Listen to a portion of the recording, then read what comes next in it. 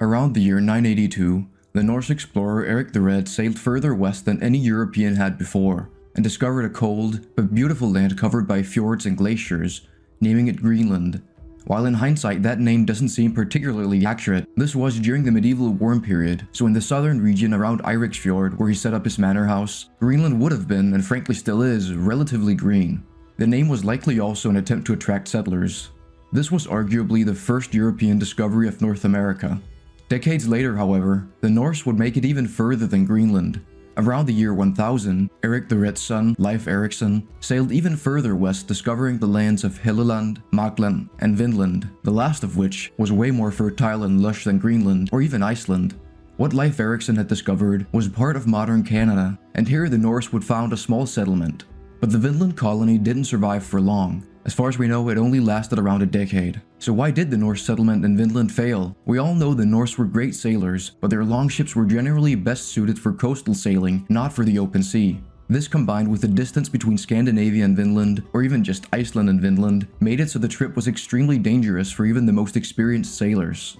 Because of this, it was primarily just people from Greenland and Iceland that would even consider settling in Vinland, and they had a very small population, limiting the amount of Norse settlers in Vinland. On top of that, there also seems to have been some sort of dispute and skirmish with the natives, which with the limited settlers vastly outnumbered the Norse, and this may have played a role in the Vinland colony failing at around 1050 CE or so. Later in the 1300s, when the Greenland colony also died out, likely due to a cold period called the Little Ice Age, that ended the Scandinavian presence in North America. So how do we avoid this fate? Well, the Norse just immediately starting an age of colonialism half a millennia earlier is pretty much out of the question. But the Norse perhaps keeping a limited presence in North America and going on to be the first colonial power in the Americas later on as technology advances might be within the realm of possibility. In this scenario, the medieval warm period, instead of ending with the Little Ice Age, continues for centuries longer, making both Greenland and Vinland more appealing for colonists. On top of that, there would have to be some sort of push by some influential leaders to actively send more Norse settlers to Vinland. Perhaps some crazy ambitious king of Norway sees the potential in a fertile land at the edge of the known world. Crazier things have happened in history. Regardless of how it happens, for Vinland to last, it would have to grow to a point where it could avoid being conquered or assimilated by the natives. Now, this colonization is nothing like the early Spanish colonization of the Americas, not yet. Vinland, all the way up until the 13 or 1400s, remains a relatively small colony on the edge of the known world with a population of around 50,000 or so, similar to Iceland. As the Vinland colony gradually grows and creates trade link between Europe and North America, it's inevitable the Americas face a major pandemic, wiping out a significant portion of the population, just like in the real world. This would allow for the Vinland colony to grow much more, as it wouldn't have to contend with as many natives. But it happening centuries earlier will also have a major impact later on. By the 13 and 1400s is when I think we would first start to notice major changes from a European perspective. Gradually, Europe would become aware of a vast unexplored continent to trade with and perhaps even expand into. By this time, Vinland would most likely have been under the Danish crown through Norway, which was under the Kalmar Union, at least de jure. De facto, it would have been for centuries essentially independent. But as Europe starts to see opportunity in North America, that would quickly change. The Kalmar Union and later Denmark-Norway would for the first time try to actually capitalize on what for a long time was probably just a bit of an afterthought for Danish and Norwegian kings.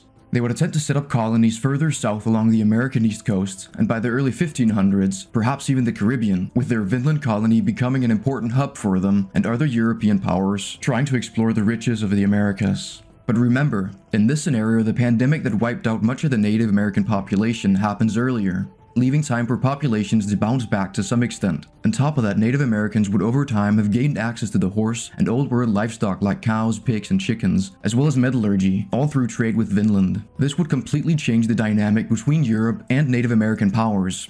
The Mesoamerican and Incan civilizations would be far better equipped to resist any attempted conquest by Europeans. Same goes for the remaining North American tribes that survived the pandemic. The colonization of the Americas would not consist of settler colonies that replaced the native cultures to quite the same extent. Broadly speaking, it would probably be many of the same colonial powers competing over the Americas. Although notably with the addition of Denmark-Norway being very prominent, particularly in North America, and Spain and Portugal being far less significant given that they don't get a head start. It's very possible other European powers like England or the French managed to capture the Scandinavian colonies in North America, making the Scandinavian presence in North America more like a Quebec or something. Although for the purposes of this video, I will assume Denmark-Norway and a later united Scandinavia remains prominent, just to make the scenario more interesting.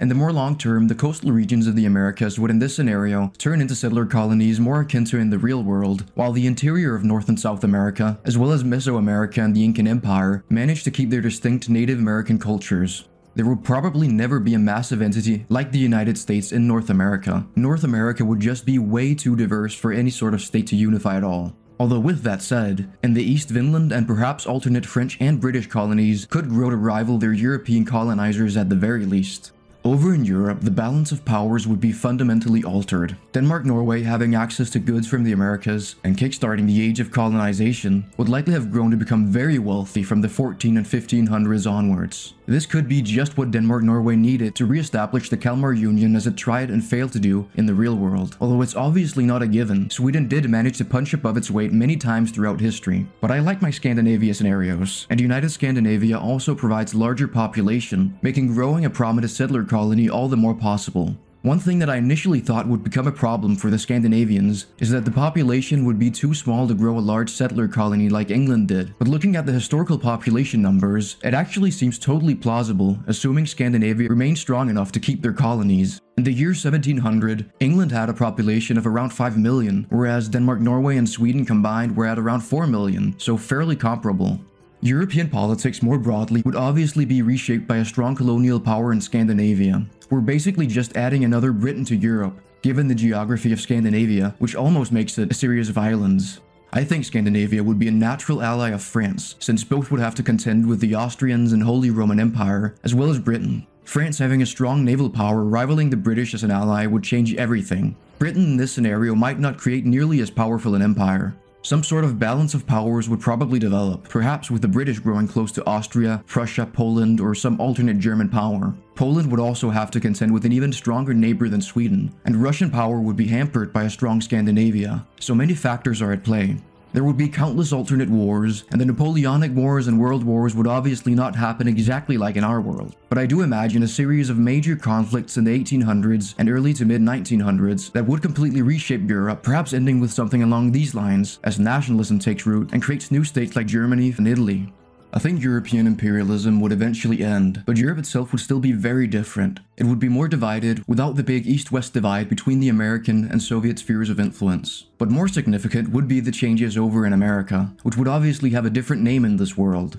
There would be no United States. Instead, more similar to Europe, there would be a plethora of independent nation-states. Further south, I imagine the Aztecs would eventually be overthrown as their rule simply faced too much opposition from subject peoples. But that doesn't mean new Mesoamerican civilizations couldn't rise to prominence. They may even establish a very strong regional power based around the Mexican highlands. I could also see the Incas spreading their reach as they gain access to old world animals and technology. But that's about all for now. I hope you guys enjoyed the video. If you did, don't forget to leave a like and subscribe. Also, thank you to all my members, and a special thank you to my second tier member, Lara Hino. See you all next time.